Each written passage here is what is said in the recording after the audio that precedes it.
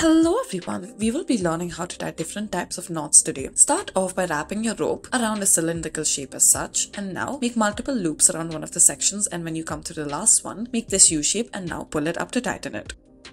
Now take your rope, make a U shape out of it to begin with, and now put the two sections through this U shape after wrapping it around a pipe. Repeat this step and now pull it through and tighten it. Now divide these two rope pieces into two parts and then make a U shape out of one of them, rather make a loop, and then wrap the other one around it. Now bring both of them together and then add a stick through it, that is through the hole as such, and tighten it. Now pull it upwards. Take a rope and then make a loop on one of the sides after wrapping it around a pole, pull the other section through it and tighten the knot around it.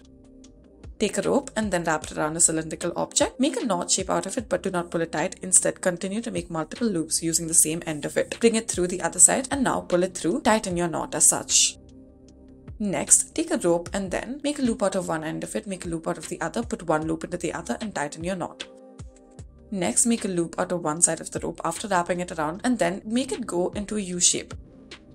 Next, we will start off by wrapping our rope around any sort of cylindrical object, make a U shape, insert one into the other and tighten it.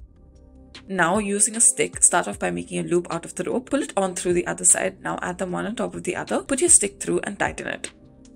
Make two loops out of some rope, put one on top of the other, and after this, wrap one side around a cylindrical object, pull it through the initial loops that you have created and now tighten it. Thank you for watching.